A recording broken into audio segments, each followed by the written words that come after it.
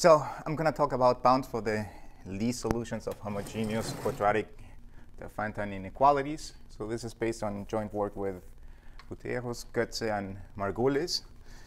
All right, so the setting is going to be the following. I'm going to take Q to be a non-degenerate,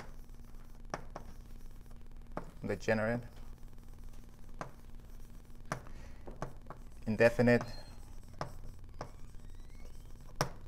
quadratic form in d greater than 5 equal 5 variables. Just for later use in notation, I will write Q square root x with square brackets x when I think of Q as a quadratic form, but I'm also going to think of Q as a symmetric matrix. And this is defined like this with the normal inner product on R to the D. OK. Also, I will denote by the absolute value of Q the determinant of Q in absolute value. Another piece of notation that I'm going to use is I'm going to denote with Q plus as a matrix the square root of Q squared. So this is a positive definite absolute value of Q.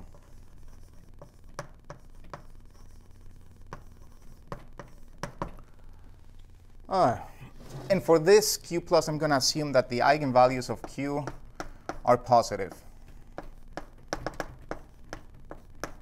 and denoted by lambda 1 till lambda t, and I'm going to assume that they're greater or equal than 1. So the problem that I'm interested in is finding bounds, non-trivial bounds for the solution of the inequality Q of x is less or equal or strictly less than epsilon with x an integer vector. All right, so the reason this question makes sense is in the integral case, we have Maya's theorem. So the reason this makes sense is in the integral case, we have Maya's theorem, which tells us that any indefinite integral quadratic form in d greater than 5 variables represents 0 non-trivially. And we also have the Oppenheim conjecture,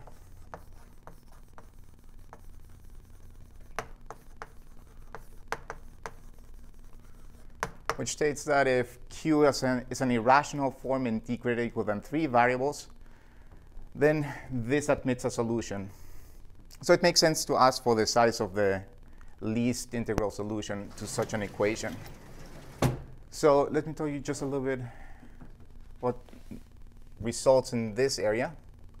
So one of the first results in this area was a theorem due to Castles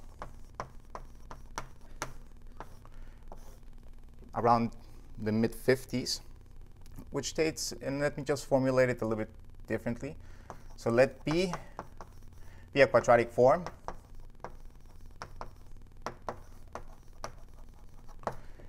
and take lambda to be a lattice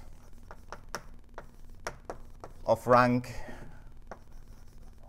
m greater or equal than 3. Now, if on this lattice lambda, the quadratic form takes integral values, and the solution, or the equation PV equals to 0 is solvable on the lattice,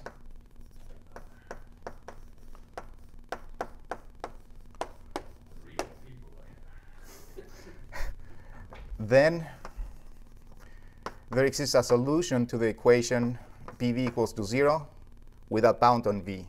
So there exists a lattice point V in lambda such that B of V is equal to 0, and the size of V is bounded by the following expression.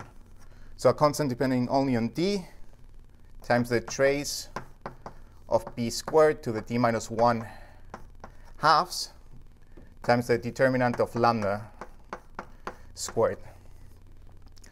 So in particular, this gives me a bound for the Lie solution when it comes to integral forms. So if Q or say if B is equal to Q is integral,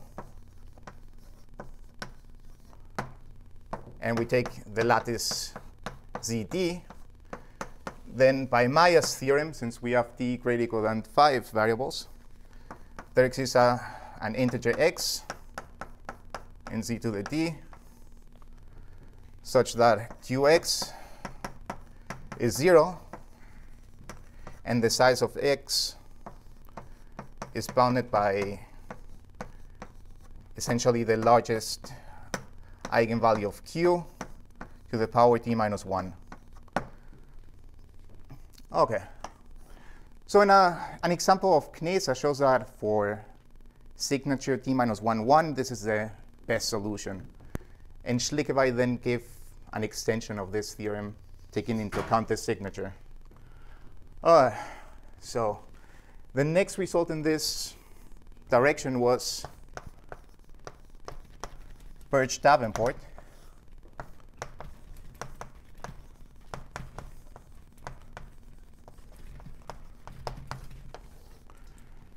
And their setting was, suppose that Q is diagonal.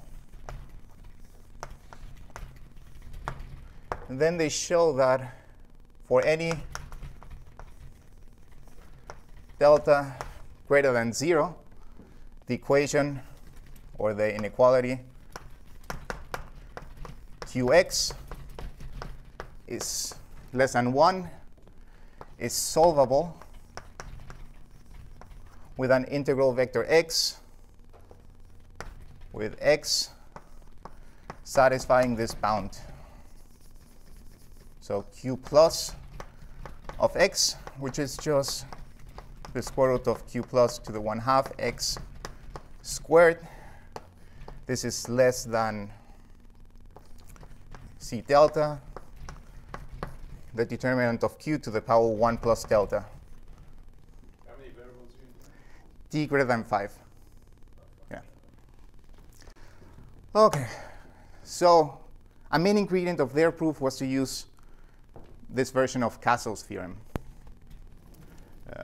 Also, another thing is that this result is essentially optimal given this bound. So the theorem that we prove. I mean, if you find more variables, Yeah. the techniques. I mean, Maya's theorem is local to global. It seems to me that if you're working with a integral, you're looking at integral quadratic form. Mm-hmm. Well, I mean, in this setting, it's going to be mainly irrational, because the integral case is already covered by. Go down to 3 variables. Oh yeah. With the irrational without Yeah. this inequality theory. But if you are integral Mm-hmm. and 3 variables and you want the shortest vector, then it's basically integral forms, indefinite integral forms in 3 variables. Yeah. Especially if you go to the spin double cover, have class number 1. Because they have class number 1, you have a purely local to global principle. So it's just a question of what's the smallest local obstruction. Okay. And that becomes a much easier problem. I mean, I discussed this with Margulis many times. I think he wrote a paper with one of his students, and then Zhang wrote a paper with him. You know this? I don't know that. Yeah. Okay, so if you're talking about an integral case and a rational case, this does boil down to, and in 3 variables, there's modular form methods that are much more powerful. So, but as long as you talk irrational 3 variables, then we don't. Well, greater than 5. The other method, then, I have this little obstruction that d halves minus 2 needs to be greater than 0. Yes, this is rational. This is the rational case. Looking at that Yes. theorem, and that theorem is about local to global principles for integral quadratic forms, and we understand this in 3 or more variables rather accurately. Yes, yeah. Beyond Castles does not understand. No, the local to global principle was not understood by that. Make that clear. Yes. In the definite case, or in certain, if you're indefinite, I'm just explaining to why the problem is solved already by a long time ago. It's by Kneser. Yes. So the class number is 1. Okay. So it's a purely local question. Yeah, no, in this case, so I'm mainly interested in the irrational case. Okay. In the irrational case. Yeah, the rational is already covered by this one, and at least the bounds of the Lie solution. Yeah. So I'm looking at the bounds of the Lie solution of inequalities like that. I want to get a bound for the size of x. Right, in the irrational case. Yes, in the rational case. Yeah. Just making the distinction between rational and irrational. And because it's just because Margulis spent a lot of time, about 5 years ago, worrying about this Lie solution in the rational case, and I think he did, right? I think he wrote a paper, right? With Zhang. With Hille. With his student, and also I think Zhang then eventually got involved in that. So, and that's a local question, that's all I'm saying. All right, so the result that we show here is that if Q is not necessarily diagonal, then for any delta greater than 0, the inequality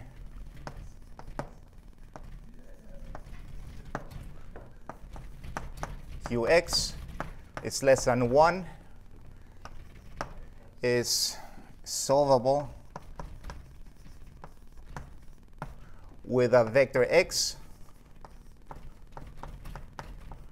of size bounded by the following expression, with a constant depending only on delta and the dimension d, and here the determinant of q to the 1 times the largest eigenvalue of q in absolute value to the power 4d over d minus 4 plus delta.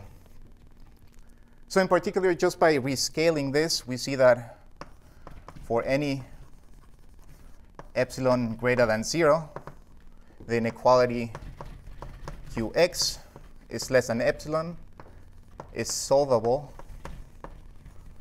in non-trivial integral vectors with this. You're still assuming d is going to be 5. Yes, yes, yeah, that's a major issue there. It's not What? usual for you guys. Yeah. I'm already shocked. Yeah, there's a little problem there that happens. Okay, you'll explain. With x squared, Yeah, I guess you can use. I guess. so I'm not going to use SOQ, so which was probably, Right, that explains. yes. So with the size of x bounded by epsilon to the minus d minus 1 minus 4d to the d minus 4 plus delta for any, say, delta, and this also depends now on q. So in the case t equals to 5, we get a solution of size epsilon to the minus 12. It's not optimal. The optimal solution should be epsilon to the minus 2. But yeah, at least we have something that is polynomial in epsilon inverse. All right, so let me now go to the meat of this thing. So for p, say, greater than some constant lambda t to the 1/2, I'm going to consider this set EP. Basically, the set of integral vectors where qx is supposed to be less than 1 and q plus of x is less than 5p squared, say. OK. Now let me start studying this equation by or this set by introducing a lattice. So for t in R, define the following lattice: p q plus minus 1/2 p inverse q plus to the 1/2 1 for tq 1 and here z to the 2d. And let me just call this gt. All right, so let me start talking about this lattice a little bit. So we're going to study this lattice. So this lattice is going to give us information about small solutions in a certain way, in a certain sense. So the way we're going to study this lattice is by means of the geometry of numbers. So the normal case is you take your lattice, which, say in the case t equals 1, is a point on the upper half space. Then we put it back in the fundamental domain. So we have a lattice point. We put it here. And then the height is essentially 1 over the shortest vector. So for general lattices, we cannot understand the behavior of the lattice just on the shortest vector, but we need to consider sublattices. So for a lattice, just let me introduce a little bit of notation. So for a lattice, lambda in R to the 2d, define alpha I of lambda to be basically one of the shortest I-dimensional sublattice in this sense. D lambda L, where L is an I-dimensional subspace.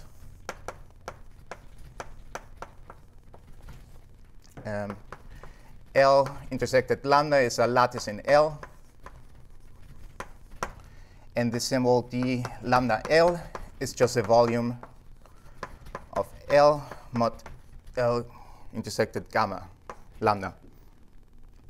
So essentially just take a basis of this lattice in L, wedge it, take the norm, and that's d lambda L. So it's the shortest I-dimensional sublattice. Yes, a supremum. A sup. And then the one that is going to substitute the shortest vector for general lattices is just the maximum over all of these things.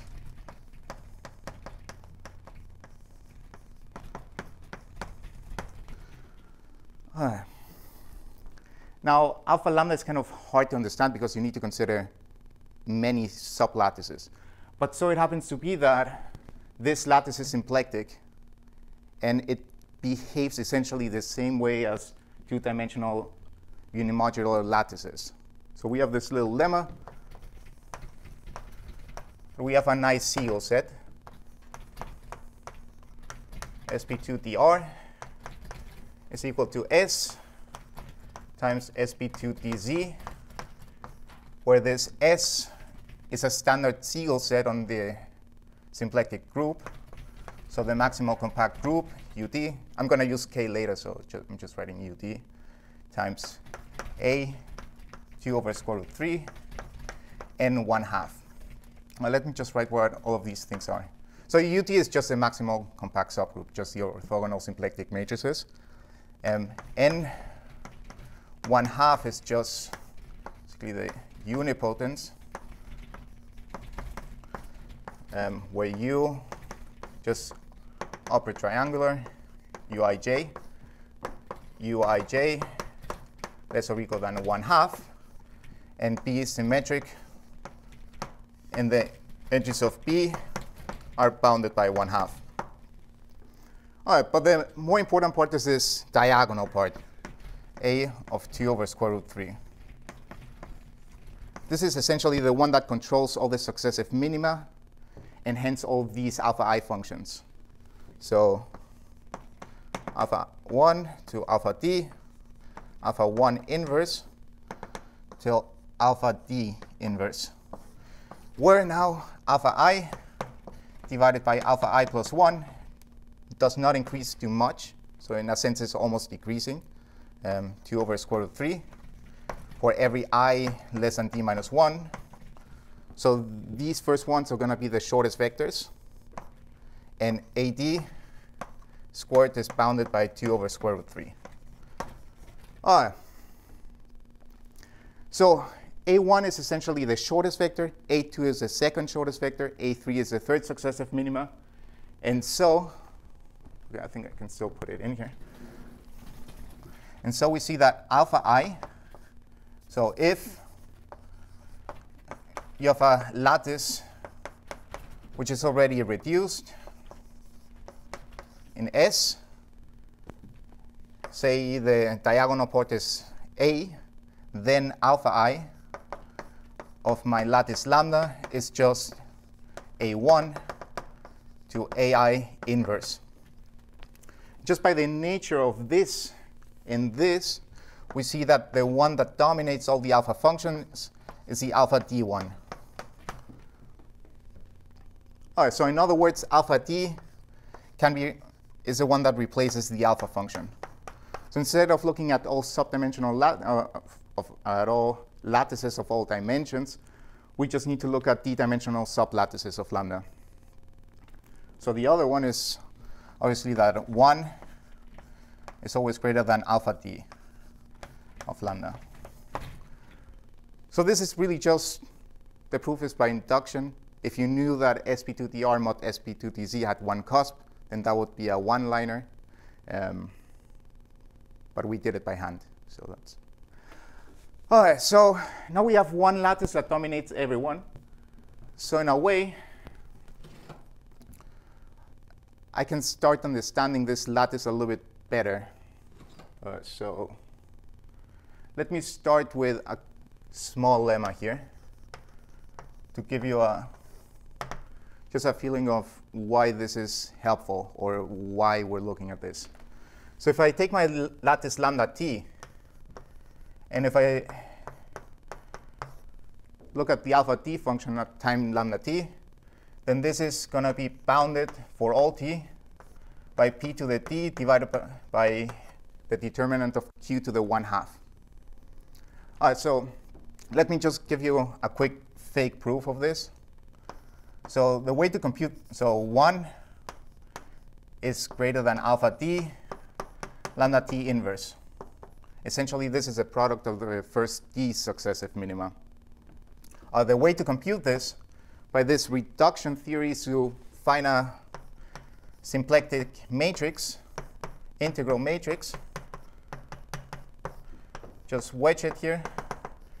Take the wedge product of the first d columns. Take the product. So let me, again, now multiply things so that you can see what I'm doing here. So I have here pq plus minus 1/2 x plus 4tqy. And here I have p inverse q plus to the 1/2 y. I have something here. And I'm taking e1 to the ed. All right, now to the fake part of the proof. Suppose that d is 1. Then x and y are just numbers. And what I'm doing here is I'm finding a Diophantine approximation to 4tq. So essentially, this is going to be small. Now, by the choice of p, I chose p to be greater than some constant times lambda, the largest eigenvalue of q to the 1/2. We see that y cannot be 0. So since y cannot be 0, we see that this whole determinant here is basically dominated by this factor. So if you then do the math here, it happens that this is just greater than q to the 1/2 divided by p to the d times the determinant of y. So it happens to be that we can show that when y is invertible, that is the worst case. So we have this upper bound. So I hope you can start seeing what I'm trying to do here.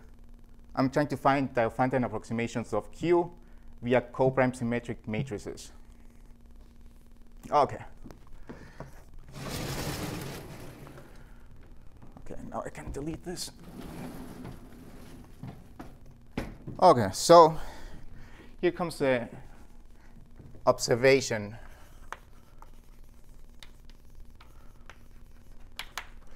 So this is my fundamental domain. I know that my lattices lambda t can never pass above this part. So they're never in the cusp. But now what I'm actually going to look at is that if I pass a certain threshold to the 1/2, if I pass a certain threshold, say h is greater than 1, but not too large, and you're going to see how large it shouldn't be, then I'm claiming that if I have here my basically the path of lattices. If I have a lattice that is above that threshold, that gives me a solution in my set EP. So that's the main idea. So assume this set. So just for technical reasons, I need to take an interval lambda 1 over p to the lambda 1 or 1/2 p delta. Delta is the one, this delta that we're choosing arbitrarily small. So I'm assuming that this set JH, the set of times in this interval I, where alpha d is above the threshold, say pt over the determinant of q to the 1/2, 1 over h. Assume that this is non-empty. So if it's non-empty, take a time t in this JH and take this lattice alpha t. Then reduce this lattice to write it as, inverse as gt x y, and here e1 to ed. Let me call this gamma. So this is integral symplectic. Okay, so I have this thing. Now I'm claiming that if this is small enough, which means that alpha t is large enough, I get a solution in EP. All right, so what I do is basically I use this form of the theorem of Castles. So I take my lattice delta t generated by the first d coordinate, the first d columns of this matrix. So gt gamma e1 gt gamma ed. Now the determinant of this lattice is essentially alpha t. No, this is the next point. So take this quadratic form dv defined by av v, where A is this matrix. 0, 0, 1 minus 4t p squared q plus inverse q. So something that should be relatively clear is if we have large enough alpha t, I should get solutions to that equation, because what I'm doing is I'm taking a rational approximation of q.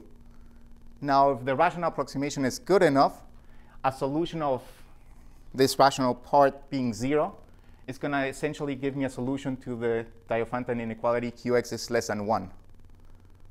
So this is just reformulating this whole thing a little bit nicer so that the constants that I get are better to write down.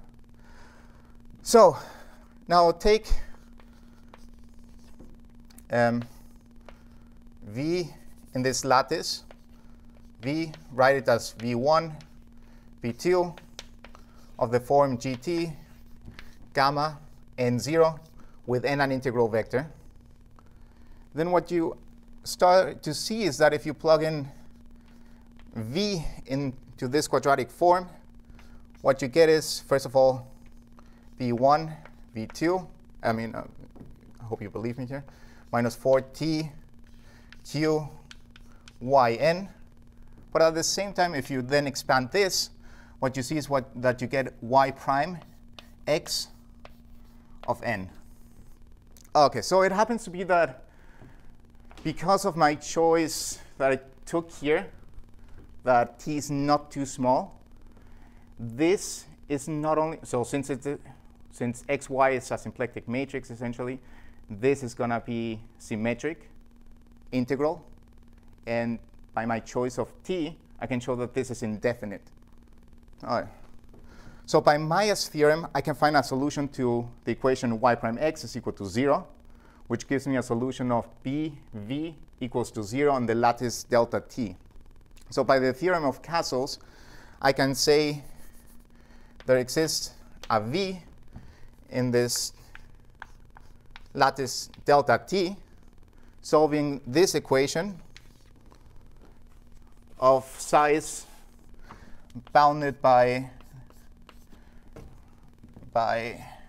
the Hilbert-Schmidt norm of B, which essentially is t p squared times t minus 1 times the determinant of my lattice, which is alpha d lambda t minus 2.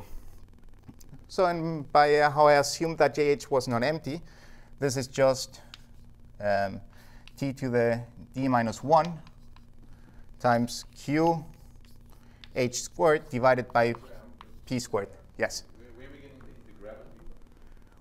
Oh, so gamma is a... Just looking at that part of the LBS. Yes. Gamma is an Yeah, integer. you're just working on that part of the order. Yes. Okay. Just by... That's why you need many variables. Yes. Well, I mean, we could also put a Diophantine equation and then a Diophantine condition on Three Q. variables to begin with. What? Excuse me? If you're in three variables, Yes. irrational to begin with. Yeah, but I think to get something, I mean, then you wouldn't be able to appeal to this. yes.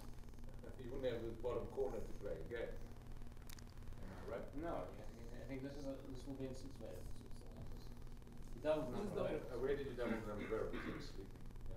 What? When did you double the number of variables? Oh, that yes. Okay. So, Yeah. so then what's the problem then? What's the problem? Oh, so first of all, You were in three variables to begin with. so the problem is really that 4 over 2 minus 2 is not greater than 0. That's essentially the issue. Yeah. So I'm going to come to that issue. So I'm really assuming here that this is non-empty, and then what I'm showing is that if h is not too large, then I actually get solutions in this EP. So I find, so points lattice of high height basically give me solutions of that Diophantine equation. So that's what I'm trying to say.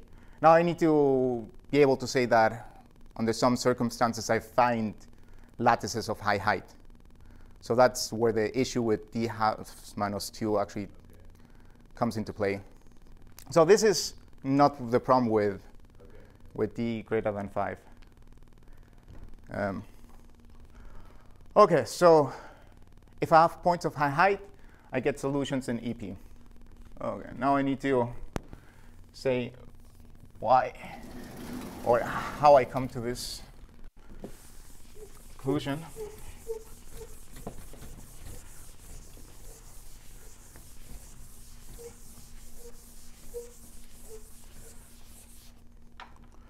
All right, so this is the main problem. So I have this proposition. So for any delta greater than 0, there is a constant C delta positive such that for any, the property that for any p greater than this constant times, say, the determinant of q to the 1/2 plus delta, if this set EP is empty, then, and here comes the issue, p d halves minus 2 over q to the 1/4 is less or equal or less than this integral over I, where I is my interval 1 over p lambda 1/2 p delta alpha d to the lambda t to the 1/2 dt. So if I have no solutions, I get that thing, which is essentially what Birch and Davenport did, just in this language of lattices. And the main problem why we cannot go down to, say, d equals 4, d equals 3, is that we need this to be growing in p, since this is greater than 1. Birch and Davenport in the diagonal case don't use the circle method. They do kind of a version of it, like a weird version. Well, it's So they assume that they have no solutions in this set, and then they get a. the question is when they're producing integer solutions eventually. Are they Yeah, they produce it out of this inequality, essentially.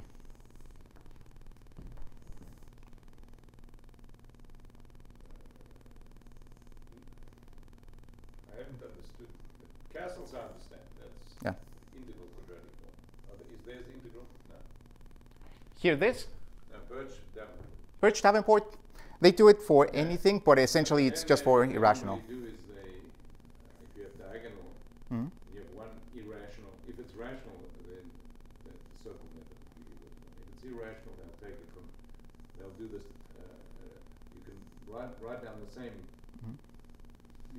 There's a whole book by Davenport called Diophantine equations and inequalities. You can write down using Fourier integral, not equal to 0, but less than, and they usually have the convergence of alpha. They assume one of the coordinates of the diagonal form is irrational relative to the others. Yeah, that's and then what. they run the circle method. So I'm just. So that's what Davenport and Heilbronn did. And this is. Birch, Davenport did a similar thing, but the starting point was they assumed that for some p, and then p is of the form q to the 1 plus delta, there is no solution. And then out of getting no solution, they get that for a middle segment, this integral has to be large. Okay, I would imagine it's coming from some method which, what the circle method does is allows you to write down an inequality or an equation. Yes. As an integral. You can write the solution as an integral. So you're looking for integer solutions, you write down all integers, and then you write this integral which picks up only the ones in the region. Yes, so that's exactly what they do. They take this exponential sum, and then they pick out the non-existent solutions. What? Okay, so this is what you get from that analysis. Yes, from the analysis. So basically, I take this exponential sum or exponential series. And then I pick out the solutions by a nice enough kernel. But essentially, since I have no solutions, I get that my whole integral over my exponential sum is 0. Correct. So over a middle segment, it turns out that the other segments are small, so this has to be large, which is kind of already the absurd thing, because you're expecting this to be large. So I guess what I was driving at, so for them, it's obvious to me why you need 5 variables. Yes. And why 4 variables would be already very hard, and 3 would be out of the question. Yes. No, my starting point. Of view, it's not clear. No, so the point of view, the way we start is with this exponential series. Oh, you are using that? We are using exponential series. Yes. Okay. So we are. So I was trying to not mention that because it takes a while to get to this inequality. I want to understand where you. No, I was trying. I don't understand where you make an integer. So where did you find the solution? Where did you pick it out of your pocket? No, so I was trying to avoid this part because it takes a while to get there. But essentially, the starting point. So you are running a circle method. Yes, like. Okay, I guess that's. But I'm assuming that I have no. I'm beginning to remember that's what happens when you marry Mabula and these guys. Yeah, but I'm assuming that I have no solutions, and then if I pick them out, you're then. going to write down. The point was you're not sort of just doing dynamics. Yes. You produce. So this is very important to me. You're producing a solution. I'm producing. You're summing of all the solutions. Okay, you're writing down. Yeah, I'm writing down this one. So. That was getting ready. Okay. So essentially. Now I know this. Yeah. Yes. So essentially, out of that, I get that if I assume that I have no solutions and I pick out the non-existent solutions, I get that for a middle segment, the integral over this exponential series has to be large. Yeah, but if you are using the circle method, then that dies at 5 anyway, even for integral quadratic forms. By the way. Oh yeah. Like to go to 4 variables, even for integral quadratic forms, if you just want to use the circle method, it doesn't work. Yeah. Because you can't break into major and minor arcs. Yes, so that's exactly what happens here. So we would like this to grow with p, and the problem is that 4 over 2 minus 2 is 0. So just to repeat, Is that the reason you stuck at 5? Yes, Okay. that's exactly the reason, yeah. I understand. It's because you're using circle case. Yeah. All right, go. Okay, so, and I was hiding this part. I just didn't want to go into this, but.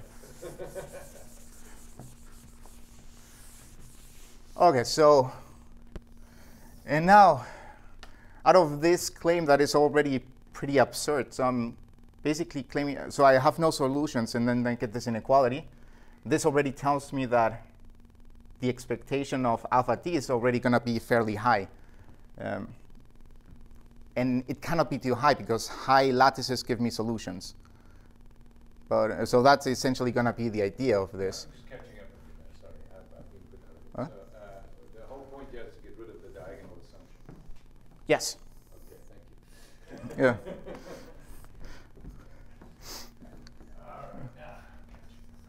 So the idea, so out of this inequality, we want to produce a lattice of high height, 1/4.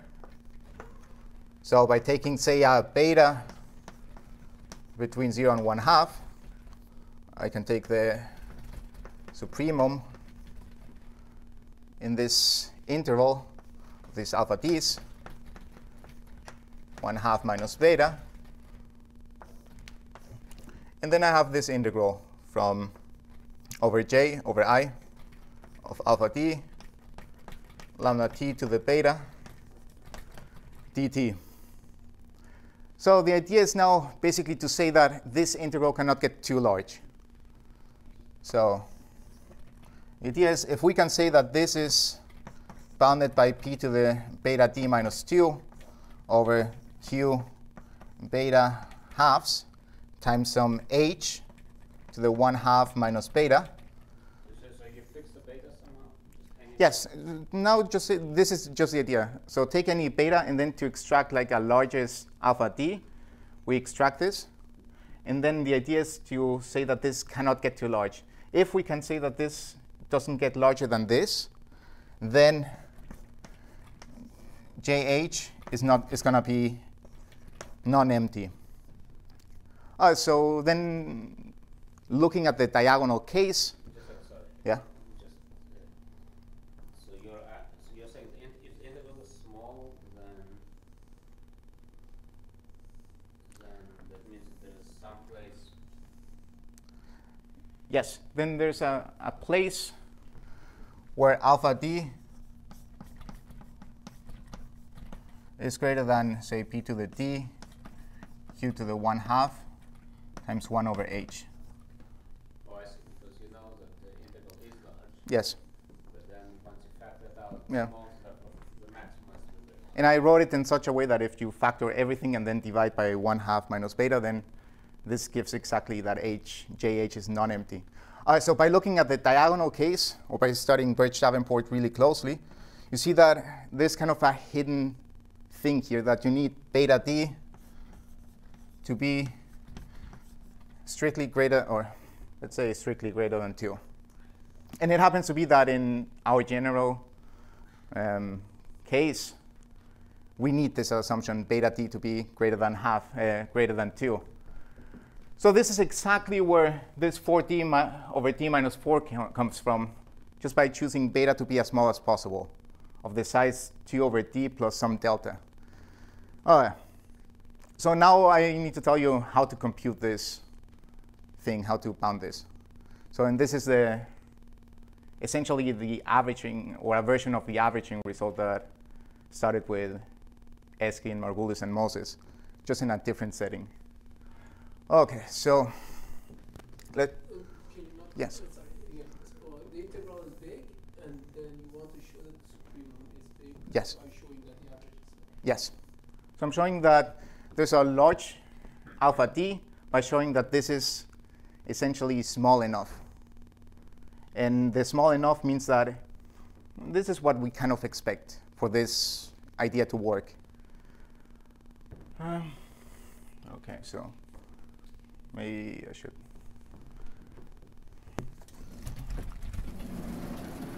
Now I can go into this. averaging result.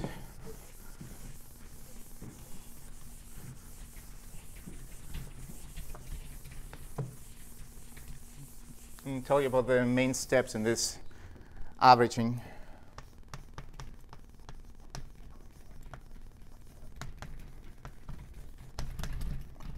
So I should maybe say that in the diagonal case, the averaging is really easy just by decomposing everything into successive minima, since basically lambda t is going to decompose as the sum of just two-dimensional sublattices. And we use Hille and then sum up, so the diagonal case is fairly simple. So for the averaging result, basically consists of 3 steps. So let me just tell you what I want to do. So let's start with step 1, reduction to SO2.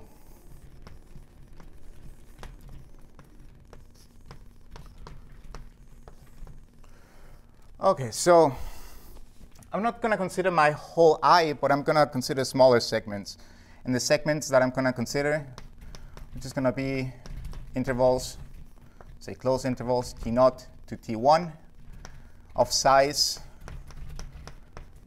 less or equal to 1 over the largest eigenvalue of Q in absolute value. So it turns out that that is the right choice.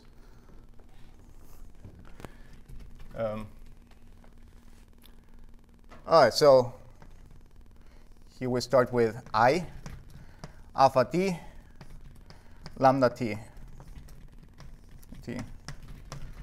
So just let me tell you here how to reduce this to the case of integrals over SO2. So my lattice lambda t, which I think I erased. Yeah. So it's just essentially p q plus minus 1/2, p inverse q plus to the 1/2, 1 for tq. 1. Now by taking a matrix S in OD such that ST q plus minus 1 qs is 1 pq, where pq is the signature of q, say. So p once and then q minus once in the diagonal. We can write this as, say, st, st. And now let me write here dp. I'm going to say in a second what I mean by this. u4t, and here delta q, where delta q is a new lattice. S q plus minus 1/2, S q plus to the 1/2. Now, this gives me kind of an embedding of SL2R into SP2DR by the following, by sending just AB, CD to A, B, 1PQ, C, 1PQ, D. And DP or DA, just going to denote the matrix A inverse. US is going to denote the matrix 1, S, 1. All right, so what I get here, since alpha is left invariant under SO, or orthogonal matrices, this is just alpha t of dp u4t times delta q. Now I want to transform this into an integral over SO. So now the reason why I'm taking my integral to be bounded comes into play. So I can actually write dp of u4t as, say, by introducing r to be p over lambda 1 to the lambda d to the 1/2. I can write this as dr d lambda d to the 1/2 u of 4 t minus t naught d over lambda d minus 1/2 u of 4 d lambda d to the 1/2 u of 4 t naught. Okay. Since the diagonal part normalizes u, what we get here is u of 4 t minus t naught divided by lambda d. So changing variables into s equals this part, we see that we're just integrating over a fixed interval of length 4. So, okay, let me write another line here. So this is the integral if I change, okay, if I set this to be 4 t minus t naught over lambda d, this is just essentially 1 over lambda d, the integral from 0 to 4 alpha d of dr us, and then here another part, d lambda d to the 1/2 u 4 t naught, and my lattice lambda q. All right, to pass now to the orthogonal part. All right. Just because I think it's interesting to see these computations sometimes. To pass to the orthogonal part, d lambda d to the 1/2 u 4 t naught delta q. We just multiply this with a good vector here, good matrix. So this matrix, which is orthogonal. So the product of these two things is going to be lower triangular. So the usual trick is to conjugate this with the diagonal part, dr. Now call this matrix K theta S transpose. And we need to multiply here again with K theta S. So this is now a this is now something that depends here on S, and this part decays with r squared. So essentially, this part is bounded by the way we constructed the alpha d function. So every time I want here a beta, this is just essentially an integral over the compact group SO2 k of alpha d dr k, and then a fixed lattice lambda dk. Okay, so that's the first step of the, that's the boring part of the reduction, but at least I wanted to show that.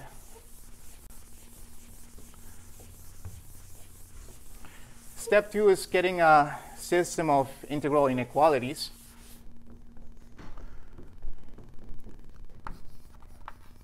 Step 2, a system of integral inequalities.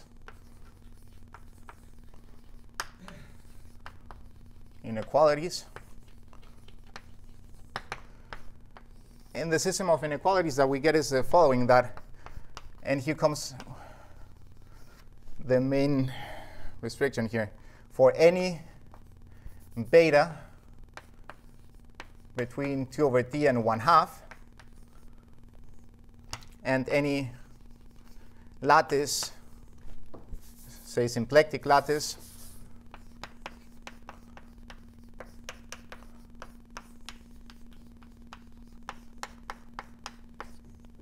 we get the following system of inequalities. That the average over k of this alpha t function of dr k delta to the beta dk is less or equal than a constant c, depending on beta, times tau beta d of dr times alpha d at delta to the beta, where tau beta dr or tau beta dg, if g is an element in SL2R, it's just an spherical function in SL2R. So it's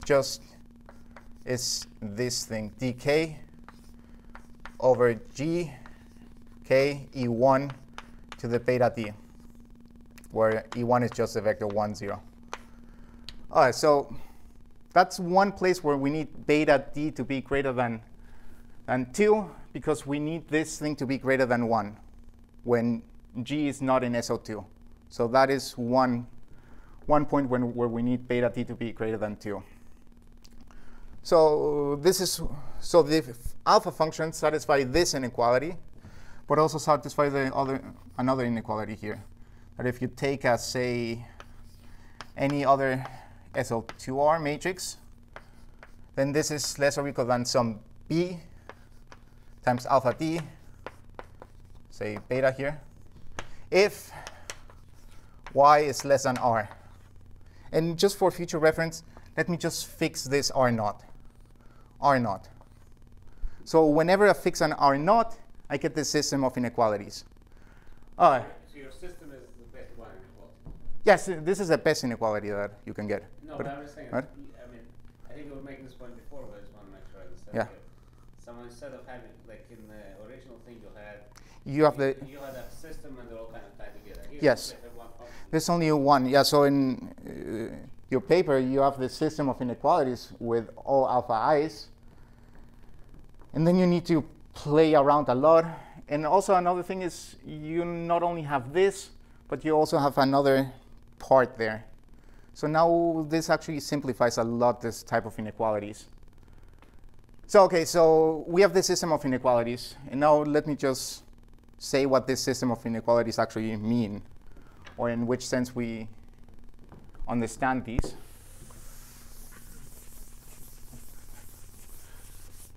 Step 3 is basically reformulating the whole thing, letting into a nicer language. So what we have here is basically an averaging operator. So for f, a continuous function in the upper half space, and say a radius r, let me call this r star, greater than 0, we have an averaging operator on the upper half space. So if we take a point z on the upper half space, we take the line integral around the sphere of radius r star, centered at z ds, where this is a line element. So we have this mean value operator on the upper half space, which is essentially this thing. Now let me now reformulate the whole thing here. So here comes the theorem. So for any lambda greater than 0, if f is a positive function, say continuous function on the upper half space, satisfying with the following property, such that for some radius r naught star, the following holds, that every mean value around every circle of fixed radius r naught is essentially bounded by this via r naught, this averaging operator for any circle of radius r naught, and r naught is fixed. This is less than tau lambda of d r naught. And now just think that r naught without the star is, so r naught with the star is 2 log r naught, just to make sense of that, times f at z for any z in the upper half space. And not only that, but we have this property here, which is a property on balls, that on any ball of radius fixed r naught, for any, say, omega in this ball of radius r naught star, the value of f at omega is majorized up to a constant by the fixed constant by the value of f at the center, then we have the following thing. So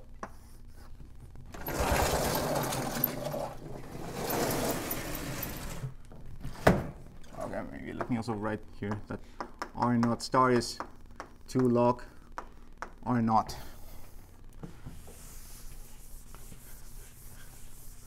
So then we have the following picture. Here we have the upper half space. We can control the mean value over every sphere of radius r naught star. And the claim is that if we can do that, then we can control the growth of these average among growing circles of radius r in really in a controlled way. So the statement is that then for any r star greater than 0, the average of r star at the origin, these growing averages, is bounded, say, with a constant depending only on lambda, by tau lambda dr, and the value of f at the origin. So this is, and now since lambda is greater than 2, since lambda is greater than 2, this thing grows like r to the lambda minus 2, which is exactly the bound that we need. All right.